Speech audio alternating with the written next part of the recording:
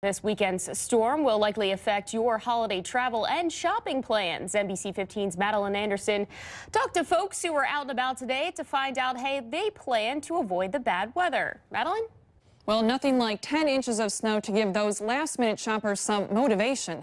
As of a week and a half ago, 32 million Americans hadn't even started their shopping. Today, many of them were determined to buy everything on their list.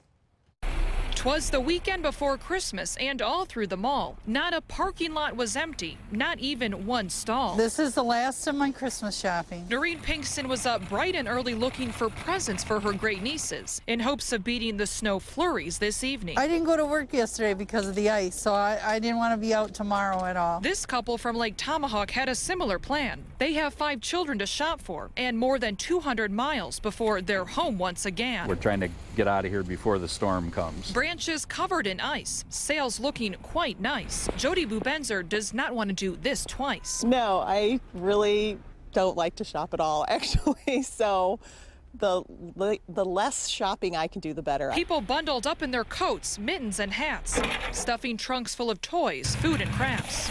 Merry Christmas. Is the 25th really just 4 days away? A white Christmas it will be, with flakes through Sunday.